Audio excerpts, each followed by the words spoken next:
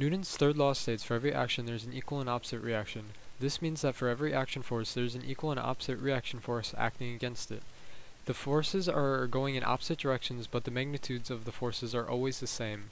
Take this person sitting on a bench. Gravity is pulling them down towards Earth. The reason they aren't falling through the bench and through the ground is because of Newton's third law. For every action there's an equal and opposite reaction.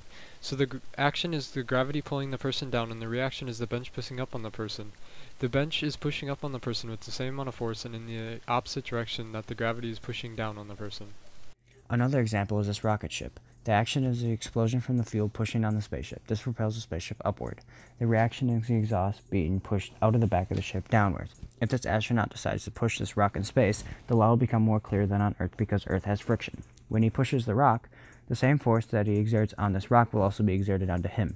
They will both be pushed back in opposite directions, but the rock will move at a faster rate than the astronaut because of Newton's second law. Acceleration equals force divided by mass, or the less mass you have, the more object will accelerate.